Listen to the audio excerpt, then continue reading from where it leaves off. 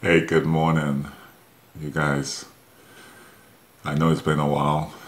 Been traveling for work, um, but I'm here now, and as promised, I'm gonna start my video series rather.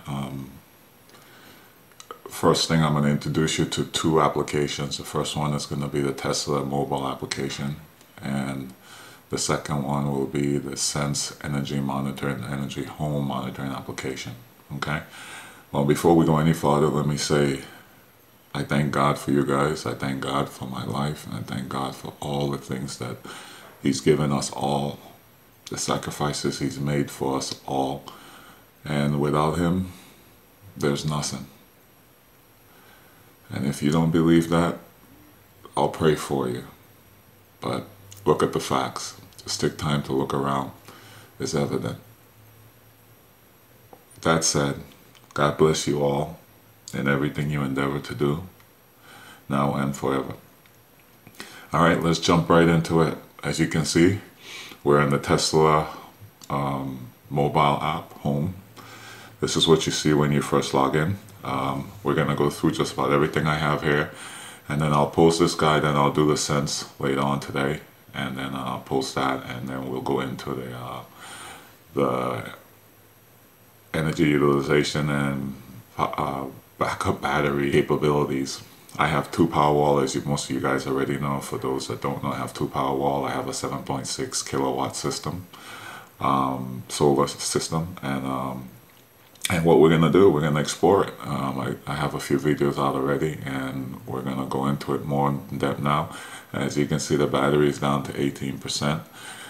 My house is a consuming house. I mean, just the other day, in a day, my family killed about 70 kilowatts, or utilized about 70 kilowatts of energy. And it's for numerous reasons. I mean, I live in Florida, so AC is constantly going. The dryer is a big consumer. I don't really have the water heating scenario as bad as it was with just an elemental water heater, because I have a hybrid water heater. I also have a video out about that for those that don't already know. So it's a hybrid system that utilizes AC or heat pump technology to heat the water versus the element. The element can be utilized. This one is a Ream hybrid water heater. It's pretty cool. It has a screen, touch screen, that you can select different mode of operation. And the one I use is Energy Saver Constantly, which, well, how that works is that the water heater will use the ambient air heat to heat the water. It compresses it down, make it hotter, and discharge that heat into the water. And if the demand is too high for the existing heat in the air, then it will utilize the element, and it will assist the heat pump with the element until it can catch up, and then it shuts off the element, which minimizes the utilization of energy. But that's another story for another time. Let's get into the app. So the gear up in the left-hand corner here, that just takes you to your login screen. It has switched to My Home. Guys, I'll be honest with you, I don't know what that My Home bit is yet. I tried, I'll click on it so you can see. And then it shows you that, and it doesn't really work yet. I think it's a work in progress for Tesla. Eventually, hopefully eventually they'll get to that and make it work. And then Lootbox is all about basically making money, I guess.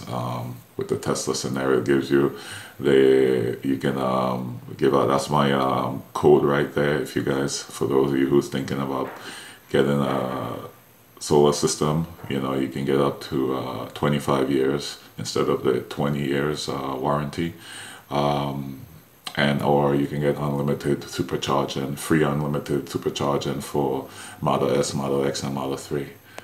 So it's just basically it, and then refer contacts to Tesla and all that promotional nonsense, which we're not interested in. I'm sure most of you guys already looked at, but that's just what it is. and then notification, you can tell the system to notify you when there's power outages and so forth. And I'm sure there'll be more in there. This technology, or these UIs, user interfaces, are constantly improving, and I've seen a lot of growth in the Tesla mobile app. Sorry guys, the Tesla mobile app since its inception, or since I have started utilizing it, and it's come a long way since then. So there's a lot of options there. But we still got more to go. So let's jump back in there. So as you can see, we're charging. It's 8:36 here in Florida. It's a very clear morning. I'm not showing that to you. I usually start off with a face-to-face. This time I'm just wanting to define these apps for you guys, and then we'll go back to our original process. 19% where we are, and we'll see more about that here in a bit. I'm gonna get through all these, and then we'll define what that is. Just a little tidbit for some of you guys that don't know. So what I did, I scroll up just to reveal the rest of the options here for the Tesla mobile app. Guys, forgive me for the tongue twisting going on here, but got a lot on my mind. But it's all good. If you look down to the bottom here where it says Powerwall, and then it has 2x Powerwall and version number, well, I figure I have a buddy that just have one Powerwall. So for those of you who always wonder, well, can you see both your batteries? No, the answer is you cannot. It only shows one battery, and what you're seeing is a combined percentage there between the two batteries. You have 19% of energy. I have a reserve, which my batteries won't go below for supply power. It won't go below 20% because I have a 20% reserve. In the event that power goes out, the batteries will have 20% reserve even after full home support. It will have 20% in the event power go out. It gives us time to do what we need to do, secure stuff, shut down PCs, whatever the case is, all that kind of stuff. And on 20%, if you're just running lights or maybe some fans, you can go a long time with these Powerwalls, especially with two of them. So that's what that 2x. So if I had 3, it would be 3x. If I had 4, it would be 4x, all the way up to 10, which I think is the max Powerwall you can have in a chain or in any one solution. So just so you guys know, that's what that means. 2 times whatever amount of Powerwall. If it was just a 1, it would be 1 times. And that's what that number indicated. And I figured that out through, like I said, a buddy having just 1 and I having 2. Okay, so let's get into it. I'll go right back down. So here it shows a battery, which it depends on how many Powerwalls you have. It's a combined effort, and the percentage of the current state of charge. All right, going to Powerful. Powerful reveals your reality here. So we have 1.5 coming in from the house. Sorry, 1.5 coming in from the solar, and 2.2 from the grid, and 3.7 being consumed in the house. This is the power flow currently.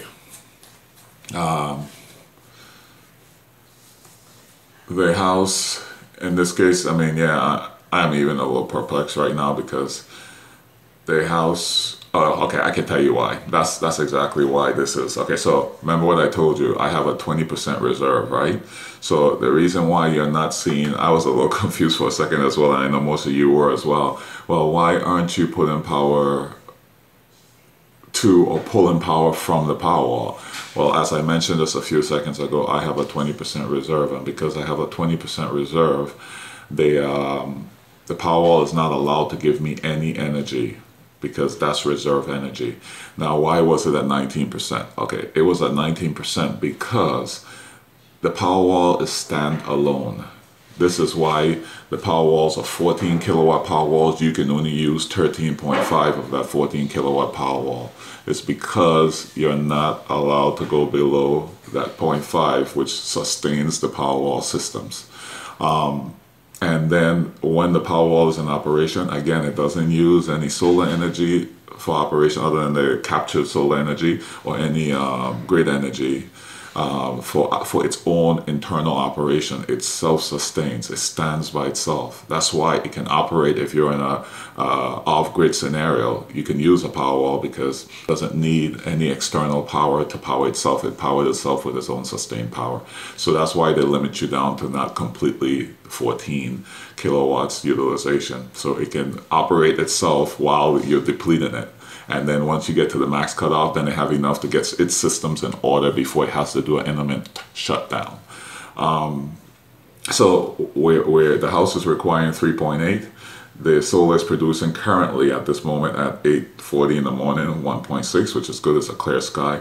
And we'll get up to about, if it stays clear like this, you'll see maybe after lunch it'll be at max capability or max potential, which is 6.6, and that's only because of the limit of the inverter, which is a 6.6 delta inverter. So the inverter can't go beyond its max limit, but your solar potential stays strong at that 6.6, and it doesn't flicker, it doesn't go up and down. It's just maxed out producing energy production at that steady pace, even if a slight variation in the light, the sunlight, because it's the potential of the panels are greater than the inverter's capability, it stays locked 6.6. So that's one of those benefits. But anyway, I digress. So as I said, 1.6 from the roof, 2.2 from the grid. The house is consuming 3.8, and that's because of I can tell you via a sense, but the AC is running, and then typical house operation. I know the water heater is going in, heat pump heat on the water heater. It's only about 400 watts. So that's a combine of that and then just general stuff here, general stuff in the house being operated currently. Once the solar potential gets high enough where it can sustain the house and send power to the Powerwall, it will. And then this will change, and hopefully you'll see that change by the time I'm finished defining this app for you.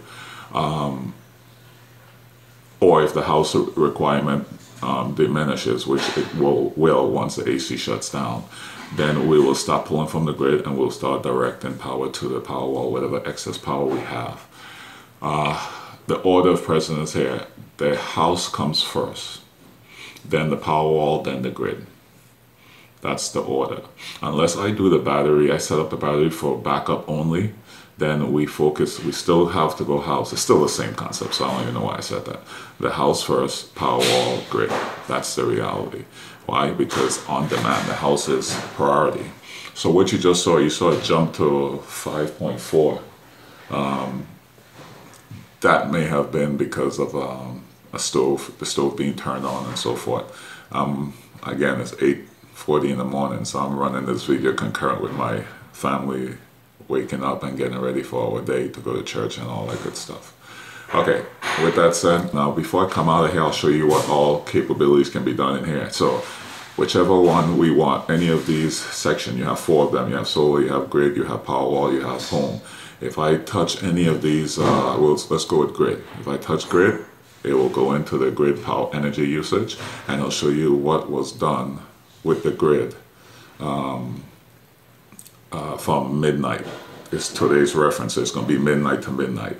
So you can see we had some energy. Now, this is pretty cool because I just learned this the other day. I always said, why would Tesla limit you like this? So you have to guess. See, like right here where this peak is at 9.2. I was like, okay, well, so I have to extrapolate. Maybe that was about 7:30 or 7:15. I don't know. And then it was playing around with this, and I saw this line which denotes where it's currently at, where it's currently trending. So I was just and I pressed and hold the screen, and voila, look at that. You can move that line. Now you can see exactly when that spike occurred, and it was let's see. Bring it slowly. It's a little tricky. See, 9.1. It occurred at 7:30. Well, I wasn't too far off. It occurred at 7:30, and hold on, guys, bear with me. It occurred at 7:30, close enough, and on Sunday and the 26th. So I see that. So I can, if I wanted to look specifically at when something happened, I can gauge and talk to the family and say, hey, what happened there? Did you use anything? And they say, yeah, but the sense energy monitor, when we go through it, you'll see that tells you everything. So combined, I can figure this stuff out. So you can trend back and see what time these spikes were, and all these descendant spikes here, one at 4 o'clock and two before then, those are the AC. And as the temperature in the attic diminishes and the AC has less of a demand, and the house doesn't warm down as fast as it would with all the radiant energy coming out of the attic. But sadly enough, by the time that radiant energy diminishes throughout the night, the sun is already coming back up. So it's like a perpetual cycle. So anyway, as you can see, is from the grid, since midnight last night to currently about 8:30 or 8:46, we have utilized 12.1 kilowatts. And then to the grid, that's probably not real, but 0.1, which I think that's just one of those erroneous signals or erroneous values. You can change you can change to yesterday and look at your, so here we go. So this big void in between all these signatures at amplitudes here is where solar transpired. And I'm going to show you how you can combine these different trends and see everything overall, but I just want to go through one at a time to show you how it translates. All right, so yesterday you can see, so from about 8:30, which is about now when the sun is up and we're starting to hit the face of the panels, to about, again, 7:30. In this case, yesterday was not accurate. It usually goes until about 8 or a little after, but yesterday we had some very significant thunderstorms, so a lot of the energy diminished during that time frame. So yesterday from the grid we did pull 25, again because as you can see there's a lot of energy utilization in the house. It was Saturday, so people were home, and we saw and we had thunderstorms, so that's a problem there too. And then yesterday we put nothing back to the grid because we didn't even get to charge up with power. Got up to about 60%, 5.5 or something like that. So really didn't have any excess to go to the grid. All right, so that's that. And then you can go back beyond that a week, and then it'll show you, well, I don't know why they're not showing anything for a week, but it'll show you kind of how much energy for that time frame or for that segment of time, 0.4 megawatts, right? Okay, so let's just go back to today. And then what we'll do, we'll go back out. And as I said, from here, you can select anyone. So we go to solar, same thing. You see, you can see the reference. You see, we started just before 8 to start pulling. So maybe about 7:45 or so, we started to collect energy. The inverter waked up, and now we're trending. All right, the day is beginning. So for the solar, and how that 1 kilowatt has been distributed, 74 to this house, like I said, the majority is also to the house, 18.4 to the power wall, and then 6.9 to the grid. All right, so that's that. Now, remember on the previous screen, I'm going to go back and show you. I can select, so okay, so perfect example, see the house requirement diminished, so now we have excess energy. Well, we had excess energy, but I think, like I said, the stove is running and all these various stuff, so it was, but you saw where we were sending power to the battery. All right, now let's clarify that. Why is that the case? Because the reserve, I spoke about this just a few minutes ago, the reserve is 20%. So why are we lower than 20%? Why? Because the battery sustains itself, as I mentioned. So it's going to consume whatever power it has in there. So even though it might have shut down at 20%, UI, the web UI, where you can monitor it from a PC, and the devices that don't have application-based UIs, well, Tesla have ability for you to monitor the gateway and pull all this information from a UI, a web page, and it's a little complex to get into it, but I'll probably do a segment on that as well a little bit later on in the series. Okay, so so that's what's happened. So let's say my house was without power for a week. I had no solar, I had no grid power. It don't matter what grid power, the batteries will consume itself right down to zero to sustain itself, to maintain the batteries, to maintain temperature and all these various things.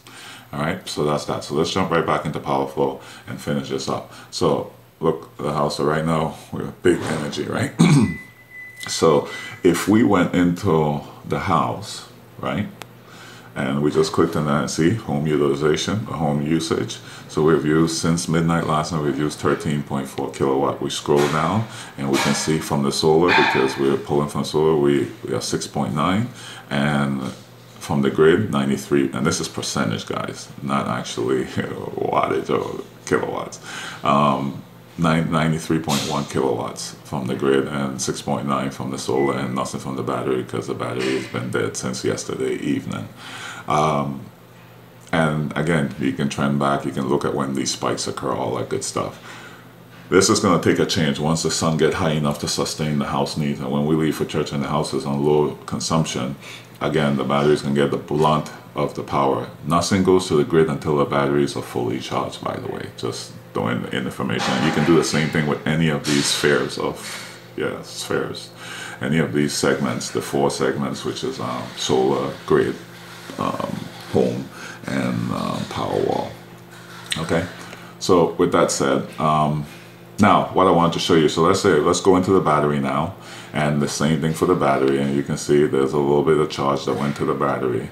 That's what beneath that line means. See, so 2 Powerwall, 0.2%, 0.2 kilowatts, and from the Powerwall 0, because it's been at the cutoff point.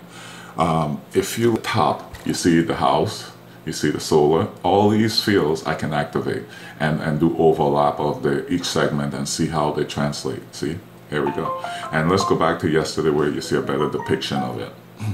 Okay, so you can see, so obviously the blue is the house utilization, the yellow is the produced energy, the green is the supplied energy via the battery, both received and supplied, and then of course the gray, which blends into, which matches the blue, which is the home utilization perfectly, is the grid. The only time the gray disappears is when solar is in play.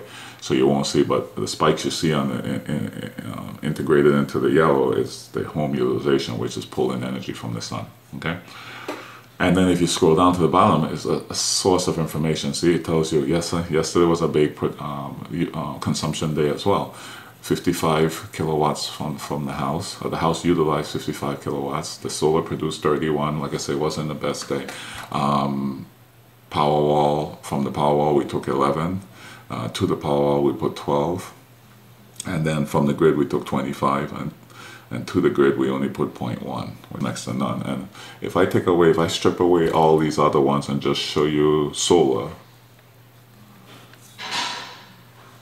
you'll see when those clouds started to come in. So that was roughly, we can look at that exactly, that was roughly about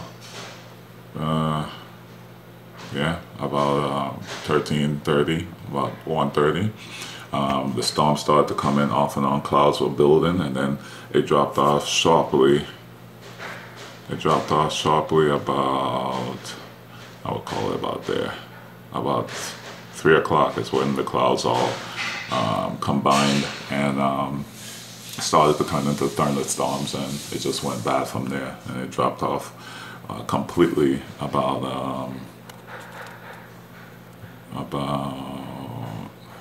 1900, which is 7 o'clock, and that was due to like massive overcast and thunderstorm systems in play. Okay, and that's it, guys. That's the power flow, which is a valuable tool. It gives you all the current scenarios, what's going on.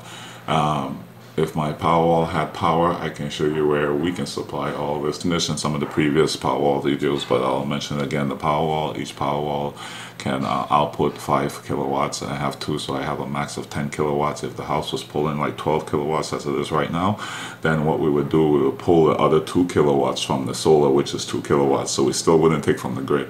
If we were to exceed what the solar was producing and the Powerwall max 10, so let's say we're pulling 14 to the house, then we'll pull the excess 2 from the grid. That's how it works. Okay, all right, let's go back out. So that's 9, so that's still at 19%. We're gonna start putting power to the, once we stop with the morning routines. Once performance will tell you how you did for that day, how much utilization, how self-powered, your self-powered ratio, percentage ratio. So for the day we've been about 8%. Let's go back to yesterday and see And what that means is that that's how much energy you supply to the house, and not from the grid. All right, so 36 was from solar and 20 was from the Powerwall. Total of 56% total. Everything else, which is that remaining, in this case, that remaining 44% came from the grid. Okay, and let's go back to the week. Let's go down to a week and see how we've done for a week. 67%, which isn't bad. Like I said, I had some 70 kilowatts days and high 50s, so it's not bad considering how much energy has been utilized in the home. Okay, so that's that basically. There's nothing else to the performance segment. All right, now backup history. We can look and see exactly when backup power was, a backup power event transpired. And it outlines and tell you for how long and so forth. A lot of these are just blips, but like here on March 11th, all that stuff. But 5 minutes here and there. But we don't even notice these things happen because, again, the Powerwall kicks in before you can even, and even if the lights dim momentarily, you don't pay attention to those type unless you're directly paying attention. Okay, and then after that is customized. This is where it gets interesting. This is where you have some options. You have the backup only, like I told you, so 100% of the battery will go to just backing up off-grid scenario, backing up the scenario in the event, backing up the house in the event that during a power outage. Self-power is the one I use most of all, is because what that does, any power requirements for the house, this will supply via the batteries, even if the grid goes down, the same thing, or if the demand is high, or if solar is low, before I go to the grid, the batteries will be depleted. That's the process, with the exception of the selected amount, which it says reserved for power outage, goes that 20%. So I'll always keep 20% in the batteries just for the event. When we start doing our load testing, I'm going to take the batteries to 0 for you guys, so you can get a good understanding of what a full battery will do during certain operations in a household, especially a household of mine. That's a household of 6. Okay, and then you have time-based. This allows you to, use your energy for various times a day. So, you guys have these. I don't know. We don't have them here with Seco, but. Time of usage and all that kind of stuff, where your rates might be lower during the nights and higher during the day. So you would want your Powerwall to be fully utilized during the rates are lower. So that's that kind of stuff, and I think they have more to come out on that, but that's all right. Another thing that just recently out, which was pretty cool, is that if Tesla, or not Tesla, but if the application sends thunderstorm warning or bad storm warnings, not just a thunderstorm, it won't do it for a thunderstorm, but if a bad storm, a hurricane in Florida where I live is coming in, it will suspend Powerwall operation and just charge it, because it's going to prepare my system for especially like I use self-powered mode, because I can take the Powerwall down to 20%. And I might not be home, and then there's a storm coming in, something substantial, and I can remotely change it, obviously, but why if the system can monitor it itself? And it will suspend Powerwall operations to allow for max power potential from the battery until the storm has cleared, or until there's no longer a warning for that storm. Okay, so that's a pretty cool feature. I went ahead and enabled it because I thought it was handy to have. And that's it. So this is basically what the customized does. So in a nutshell, guys, this is your Tesla app. Nothing has happened with the battery right now, because most of the energy is being consumed in the home because of the time of day. So we just had a house drop down to 1.6. We're producing 2.2 on the roof. And so we can put 0.6 to the Powerwall. So if I go back to the Powerwall right now, you'll start to see the charging is ascending, showing that it's receiving power. And again, that power just went away back to the house because of the demand of the house. Okay, well, all right, guys. I don't know that there's much more here I can show you. Some of this is I'm going to do some time lapse of power utilization, probably a side-by-side with the Tesla app and power flow and my sense. So you can see what energy is being utilized during the time power is being supplied, and how the exchange of power, the power exchange transpire between the power walls and the house and the grid and solar in the house and solar in the power wall, solar in the grid. So we got a lot of content coming out here shortly. You guys just stay tuned. And that's, again, you guys remember I tell you I'm busy. I have to provide for my family, I have a life to live, but I'm doing this for you guys so you can have that. I wish someone did this for me when I was contemplating buying my solar system, and now that I have it, I vow that I would put as much information out for you guys as possible to make your informed decision as to what you want to do going forward. Okay? All right, guys. Well, thanks again. Remember, keep your faith. Trust in God. Jesus is always there, listening for your call. He loves you, and I love you too. God bless you all, and have a great day. Bye.